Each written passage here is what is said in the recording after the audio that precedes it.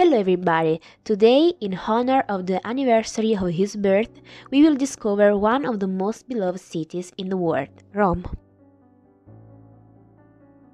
Rome, the Italian capital, is the most populous city in Italy and the third most populous city in Europe after Berlin and Madrid. Also known as the Eternal City, it was founded on April 21, 753 before Christ. It had 7 kings: Romolo, Numa Pompilio, Tullio Stilio, Anco Marzio, Tarquinio Prisco, Servo Tullio e Tarquinio il Superbo.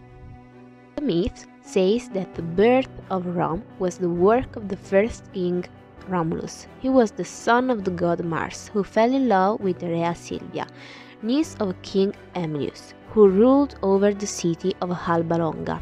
Her niece actually took a vow of chastity, and her uncle, having learned of the birth of Romulus and his twin brother Remus, ordered their assassination. The servant in charge of killing them did not have the courage to make this choke, and abandoned them of the river Tiber. The twins were found by a crying wolf, who had just lost her cubs. He took them and nursed them, and in Rome we find a statue of the she-wolf suckling in the twins. As they grew up, the two brothers, knowing of their origins, returned to Alba Longa and killed King Aemilius. The twins wanted to give different names to the city and had different ideas on how to administer it. This gave rise to a long discussion that led to the death of Remus. So it was Romulus who took control of the territory, founding the city of Rome. Let's see together what we can visit in the Eternal City. Ancient Rome was built on 7 hills: Aventino, Campidoglio, Celio, Esquilino, Palatino, Quirinale and Viminale. The 7 hills of Rome were some of the main attractions of Rome.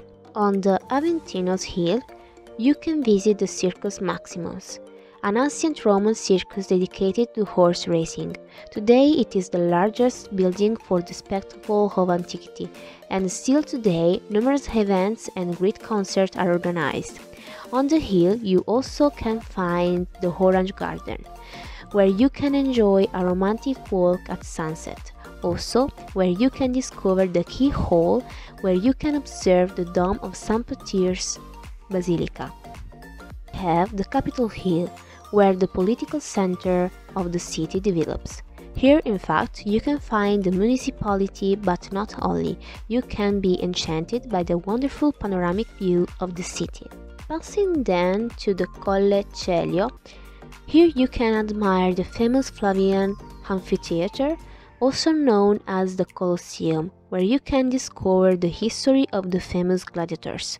I give you a little advice. If you want to visit it inside, visit in the company of a guide or an audio guide. They will tell you everything in details and you will not regret it. The Quirinale Hill. Instead, you will find the headquarters of the President of the Italian Republic and the stable of the Quirinale, where you can admire the changing of the guard. On the other things you can visit, you will find many religious architectures, such as the Pantheon, built as a temple dedicated to the past, present and future gods. When you enter, I suggest you look up towards the dome, since this has a small circular opening called oculus. Of course, the most important is the Vatican City, the Papal Seat, where you can admire the Sistine Chapel and, of course, the St. Peter's Basilica. In Rome there are 4 papal basilicas, and in addition to that of St. Peter, the second largest is the Basilica of St. Paul outside the walls. The most romantic tourist, I recommend a visit to the Trevi Fountain, where do not forget to throw a coin if you want to make your wish come true. Also, for the most romantic, I recommend a sunset walk on the Lungotevere and Ponte Sant'Angelo, where in the evening you can admire the illuminated Castello Sant'Angelo. If you want to enjoy a relaxing day, I recommend a walk in Villa Borghese. Who love fashion, do not miss the visit to the Spanish Steps, with the famous staircase of Trinidad de Monte, where every year are organized wonderful fashion shows. For film lovers, it is inevitable to visit Cinecittà, where you can discover the history of Italian cinema. If you visit Rome during Christmas, remember the visit to Piazza Navona, where they set up the Christmas market and taste a caramelized apple.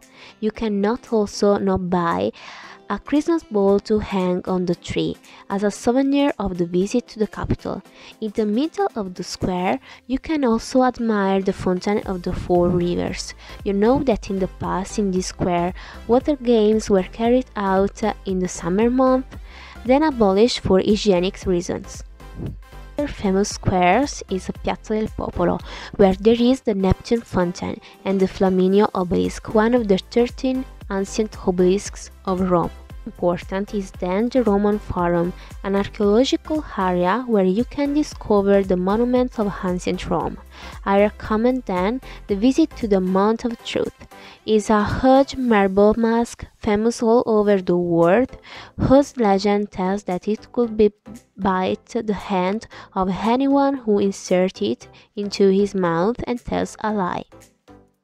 Is the visit to the Bath of Caracalla, where some of the works of the Farnese collection have been found, of which I have already spoken in a previous video.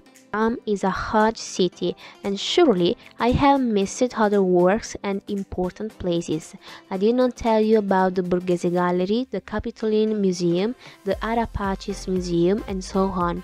If you want to make a virtual visit to Rome, do not miss my stories on Instagram, where as soon as you can move, I will take you with me to visit the capital. But when you visit Rome, you cannot miss the carbonara and cacio e pepe, and many other typical dishes that you will not regret.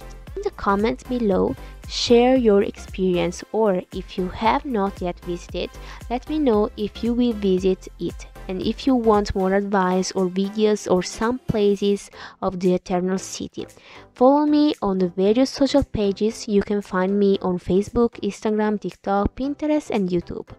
Also activate notifications so you don't miss out on my content. Know that with the next video we will discover the places and works of the great artist Leonardo da Vinci.